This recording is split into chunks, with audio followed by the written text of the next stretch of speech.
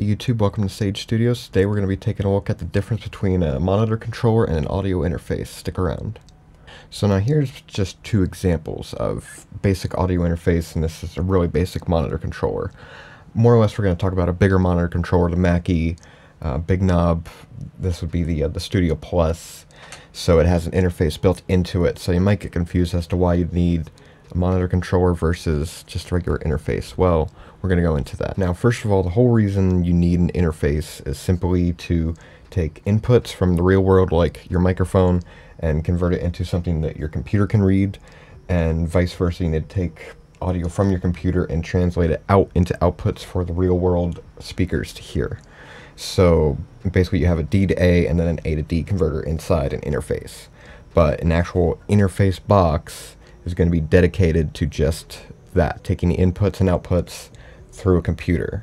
Whereas a monitor controller, it has one built in, but is built more or less as a convenience there for you. You know, it has a couple mic pre's built into it, but it's not going to be the same quality as a standalone unit, especially with just the converters. It'll get you by, it'll do a good job depending on what you're doing, but really you want a standalone interface. Interface is better if you're just doing something simple where you're just having, you know, one or two mic inputs and just have one set of speakers output. Say if you're doing a podcast and you just want some good audio, that'll be fine. But if you're doing a little bit more, or you have more or less a studio environment where you need to switch your different output sources, that's where you're going to have more benefits with a monitor controller.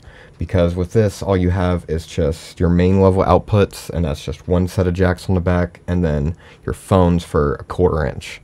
So really, if you're going to have multiple sets of speakers, you want something that can do multiple sets, and like this one can output three different monitors at the same time, and also a studio out or aux out. So you can do a lot of different things if you have another like playroom or live room. Now, one thing with interfaces that's a big benefit is you can get them with more inputs. Like this one, for example, is an older model. I have 4 line inputs here plus the 2 on the front. So you get a heck of a lot more I/O, and you get more outputs as well. So it's nice in that regard, but if you don't need it, a monitor controller might be fine if you just need to hear Spotify sounds and you just want to plug in a mic once in a while. It does have nice mic pre's. It will get the job done. Now, one nice thing about a monitor controller is you have a nice big knob. So that way you can set it down on your desk somewhere and have easy access to it and all the different controls.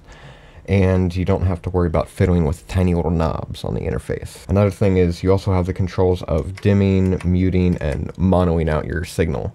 So that's another big advantage if you're doing more of actual mixing stuff. It's helpful to have the mono, especially to just right there have mono on a click of a button. You can do it in software easy enough, but if you can have a button for it, why not? And mute and dim, nice. I usually have my setup so I always have it dimmed when I'm normally using the system, but then undim it, that's when it actually gets cranked up to full volume. So in closing, which one is really better? Well, there's no answer to that. They both serve different purposes. If you want something that you have a little more tactile control on the volume of your system and switching between different source inputs and source outputs, that's where a monitor controller is going to be nice. And some of them you can get with a interface built into them, so you can I/O through the computer easy enough. But a dedicated interface, if you want something that has more or less better preamps, better D to A converters, A to D converters, it's going to be way better off going with a standalone interface. It's going to serve you out better, and you can usually find ones with more inputs and outputs, so you can do a little bit of I/O stuff, so you're not that limited. But yeah, they're pretty nice. The only thing is just you don't have as nice access to the volume and whatever, so that's going to be a bit of a pain. But you know, if you don't need to get to it that often, it's not that bad. So I hope you guys enjoyed this video, got something out of it. Let me know down in the comments below which one you think is better. And with that, I'll see you guys later.